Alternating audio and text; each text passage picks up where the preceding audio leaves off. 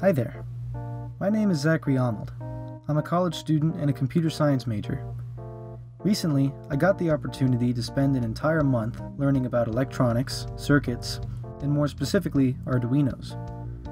By the end of the month, I had this cool LED mask that I could control with my phone. I'm going to show you the process of how I put it together.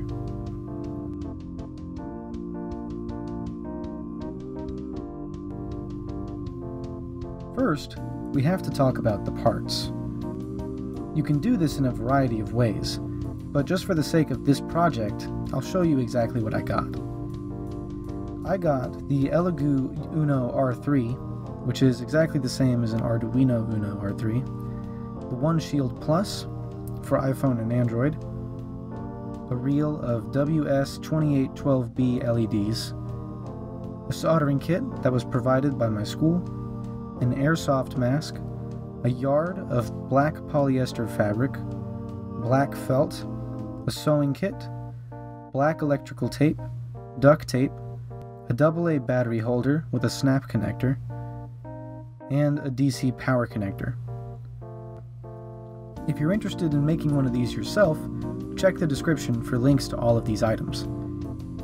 Now that we've gone through that, we can start talking about the process of putting it all together. Once I had all the parts, I started putting together a plan. I figured out how many LEDs could reasonably fit in the mask and mapped out rows of LEDs and how many LEDs could fit in each row. Then, I tested the LED strip to make sure that they all worked. I made sure to buy an LED strip with copper connections between every single LED. That way, I could cut it into pieces in between any LED and use wires to put them back together. I also tested out the One Shield board with the Elegoo board to make sure that the Bluetooth worked. After I tested the Bluetooth, I felt ready to move on to the next step. I cut the LED strip into the rows that I had laid out beforehand and removed the protective rubber that was covering them to expose the copper between each LED. Once that was done, I taped them all down the way I wanted them to be positioned in the mask, and then got to work on soldering the connections back together in the new formation. This was a tedious process that took several hours. At one point, I messed up and connected the copper that controls the power to the copper that takes in data from the board, so I had to remove that LED altogether and solder in a new one. You can see the connection here, where I had to solder in the middle of the row. After fixing that and checking the connection several times, I got through the rest of the soldering. Then, it was time to test that the lights worked, even in their new formation.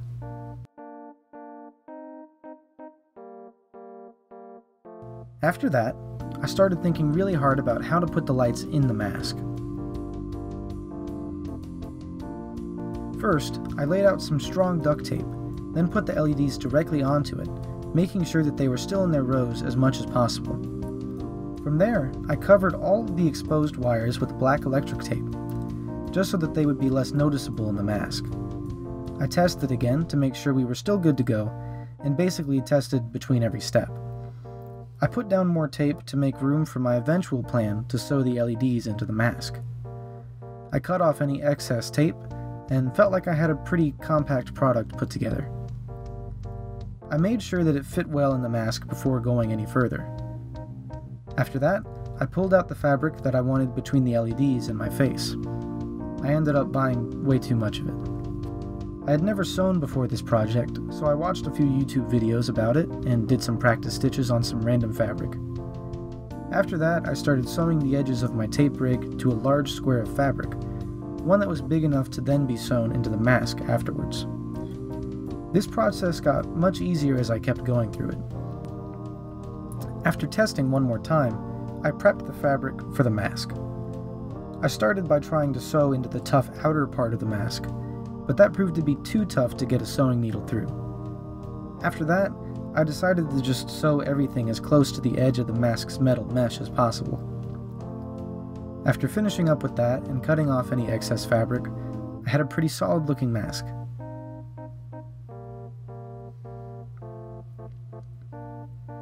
The next step was to get the board and the battery mounted to the back of the mask, so that I could walk around without having to be plugged into a computer. I started by making a little pouch for the 9-volt battery that fit on the bottom of the back of the mask. I ended up having to switch out that battery for a different power option, but we'll get to that later. I then sewed the board onto a stiff piece of felt. I tried to glue that to the back of the mask using fabric adhesive, but that wasn't nearly strong enough, so I just sewed it straight onto the back. By then, I was nearly done. I had a pretty much working product.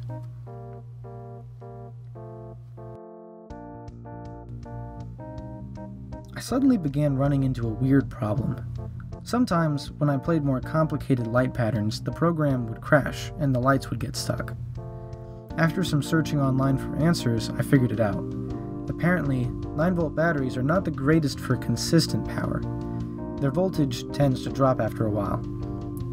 If the voltage drops to less than 5 volts, the Arduino can't sustain the program, and using the more power-intensive designs was making that happen faster. To fix this, I swapped out the 9-volt battery for 6 AA batteries in series with each other. I did this because 6 AA batteries supply the same amount of voltage as a 9-volt battery, but with a more consistent current. I made sure to buy a case for these batteries that had the same power adapter as the 9-volt battery, for simplicity's sake. After making this switch, it worked perfectly. It became a little heavier and hard to keep on my head, but some adjustments to how tight the straps were took care of that. I had a lot of fun putting this project together. It's something that I had wanted to do for a long time, but just didn't have the knowledge or time to do. I'll definitely keep working to improve the mask with some different light designs, and now I've got the knowledge to make more projects like this in the future. If I ever get around to wearing the mask in public, I'll try to take some videos for y'all. Thanks for watching. I hope you enjoyed it. Feel free to leave a comment in the comment sections below if you have any questions or if you just want to talk about the design of the mask.